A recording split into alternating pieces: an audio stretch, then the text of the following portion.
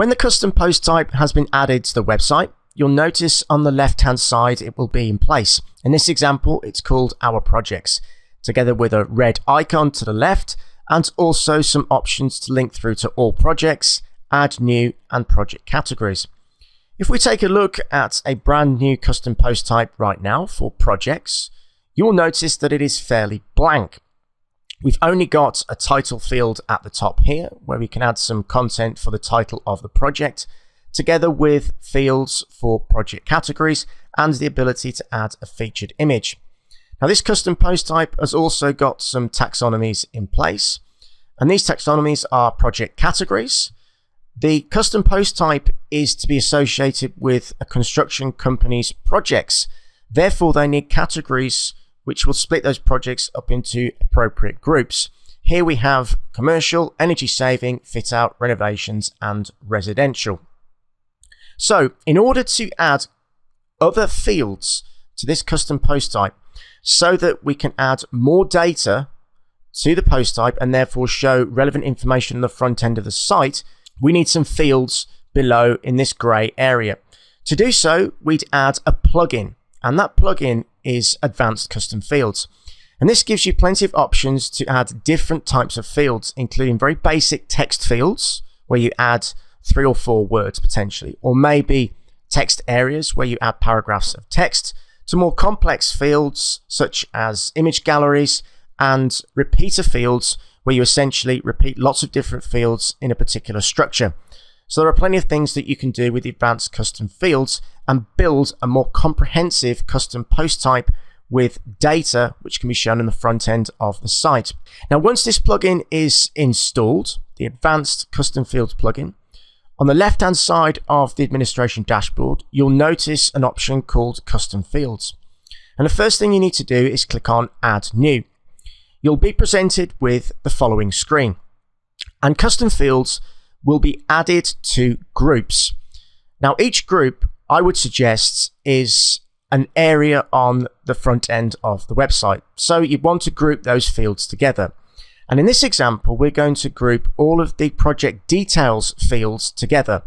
And these fields will be a number of different text fields and also a date picker field.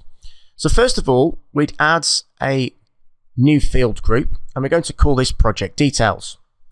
Once you've done that, you can then click on Add Field to start building all the different fields that will be within the group project details. But before we do that, we need to take a look at the options that are below. And primarily, the most important one you need to set up in the first instance is the location, and therefore the rules which determine where these fields will be shown. You can add multiple rules, so it doesn't have to be one particular post type. These fields can be shown on normal posts and pages as well as the custom post type. But in this example, we're going to change posts to Our Project so that any of these fields that we create here will be shown on this custom post type in this grey area under here. If we scroll down, you'll notice some other particular settings that may be relevant. In this example, I'm going to leave the vast majority of these as they are. There are some useful settings that you may wish to change, including the order of these fields when they are shown in the custom post type here. You may also wish to add a description for the field group, and also check some boxes for different kinds of standard fields that you may wish to show in the custom post type. But at this stage and this example, we're going to leave these settings as they are and then progress to adding the fields. So we click on this blue button here to add field. The first thing you need to add is the field label, and this field is going to be a text field and it's going to be called client.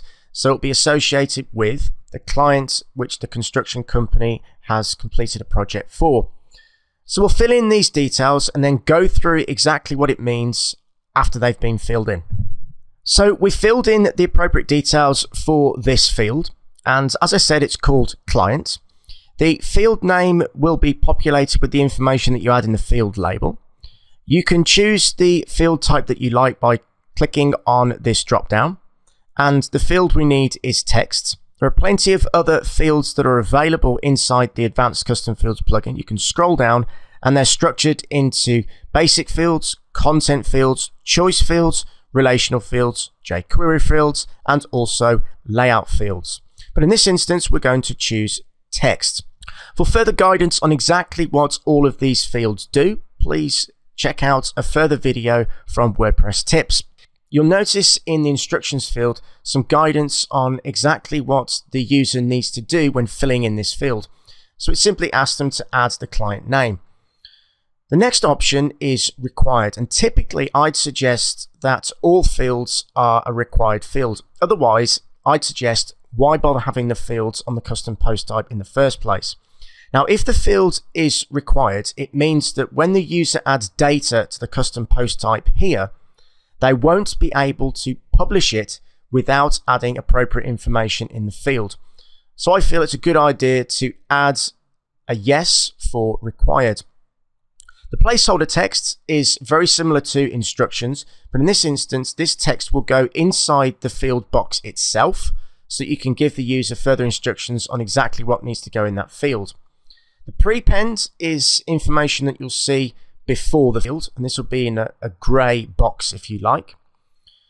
The other setting which I feel is necessary for a text field is to add a character limit.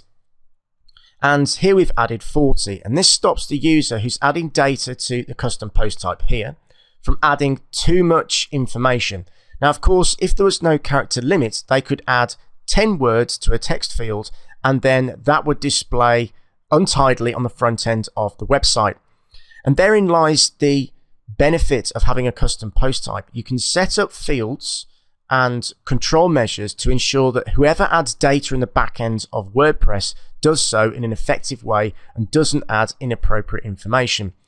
And each of the fields that you can select in the drop down will give you similar options to control the way in which that field is used in the back end of WordPress. Once you've added all of the appropriate information for the field, you can then progress to adding the other fields by clicking on this button here. In this example, we're going to add a variety of different text fields for the project details group, as I said earlier. And in this group, there will be fields for location, architect, completion date, and also the contract value. So obviously, details that will be associated with a construction project. Now, to save time, we're going to add those fields and show you what they all look like when they're inside the group called project details.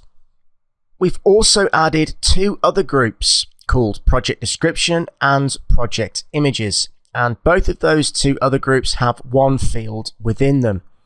Now, to access the field groups that you have set up, you can go to custom fields on the left hand side of WordPress and click on field groups to view this page.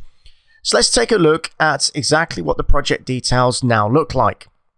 You'll notice that we have 5 fields in place called client, location, architect, completion date, and contract value. Now, 4 of these fields are text fields, therefore very basic fields where you add a few words in a box, exactly like you're doing with the field group at the top here called project details.